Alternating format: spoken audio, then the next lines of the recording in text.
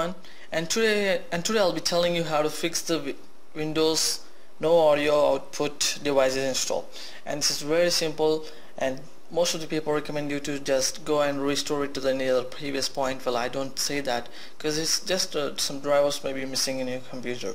All you just need to do is go to your web browser and then type for Realtek audio drivers, and then get into the first link over here.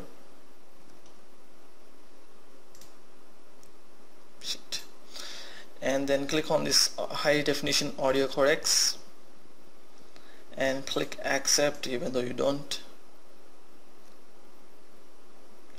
Now just check for your Windows OS.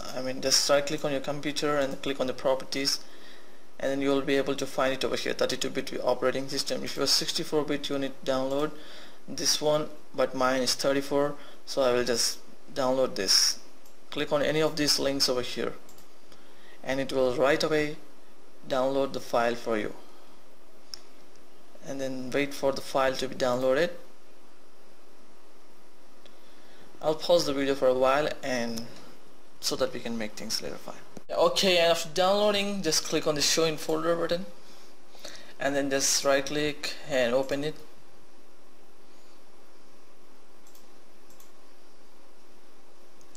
Click S. This will install all the audio drivers for your computer.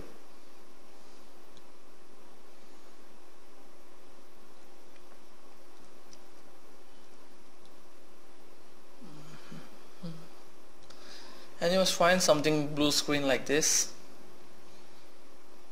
Click next.